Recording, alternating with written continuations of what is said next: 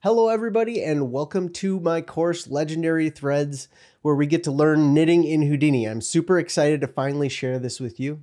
As you can see on my screen here, this is what we're going to be creating. It's an effect where we kind of create this shockwave through this knit pattern, and along the way we're going to learn about how to do patterning, how to do rewrapping of our fibers, various different knitting and weaving techniques. It's going to be a lot of fun and I can't wait to get into it. But I wanted to also give you a little bit of a backstory about why I even got into knitting and why I wanted to make this course in the first place. Well, the thing that I want to share with you is the first spot that I saw that got me into knitting. This is the Nike Biomorph spot that was put together by Digital Domain.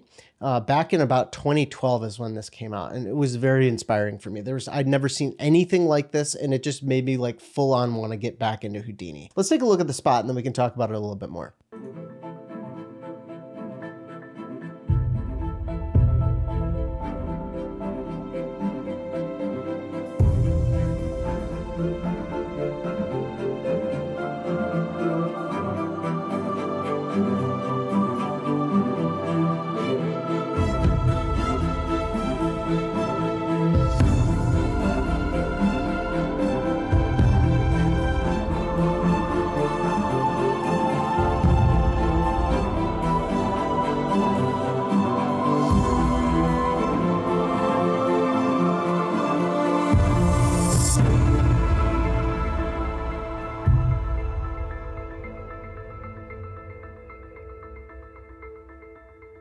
And wow, those right there are the legendary threads. That is the level of excellence that I have been inspired to pursue in my Houdini pursuits ever since I first saw it. It's, you know, over 10 years old at this point, and it still holds up in my opinion. I find it to be one of the most inspiring, and it's the first knit thing that I know of that kind of is doing that macro CG weaving design like that. At the time I saw this, I'm like, I have got to figure out how to do this.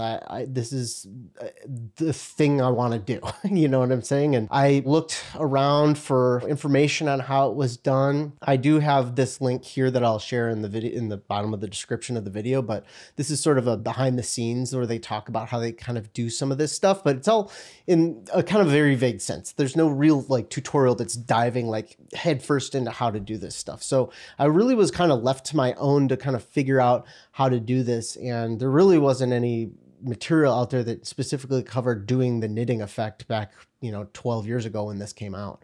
So I just tried a bunch of things. A lot of it didn't work. Sometimes I'd have a couple moments of inspiration and try different things. Like here, for example, I've got an example of some of my first tests trying to work with doing the knits. And this is a particle system. So what you can see that the performance is really bad. And it's just me recording my screen with my cell phone. But you can see that it's a particle system. I think I had a pop net and these little points moving along these these sine waves with this weave, and they're emitting particles, and then I'm just tracing them, just connecting the particles. And here's another angle of that, but I'm just trying to connect these particles. You can see that it gets very slow after a while trying to think about all that stuff. But yeah, so these are some of my very early examples trying to do it using a particle system.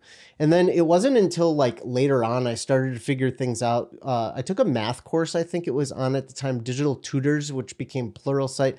There was a math course that was specifically for people who were working with effects or working in Houdini. Yes, it was this one. It was this Practical Houdini Math Tips with Bo Garcia on Pluralsight. I'll include a link down below as well. And it was super helpful to me because even though it didn't specifically tell me how to do the knit effect, it told me the math that I would need to know to understand and figure out how to do the knit effect on my own. And so I was able to figure it out after taking that course.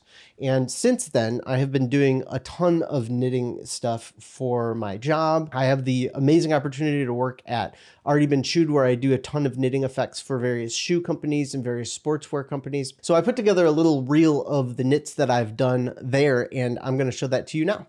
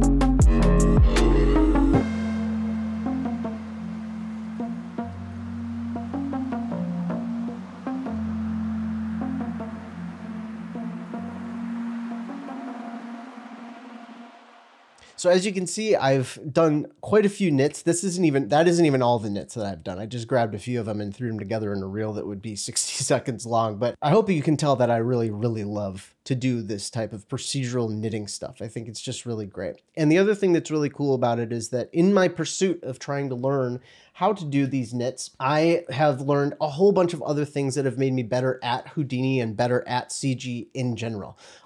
When it comes to proceduralism, vex programming, trigonometry, matrix transformations, managing time dependencies, managing performance optimizations.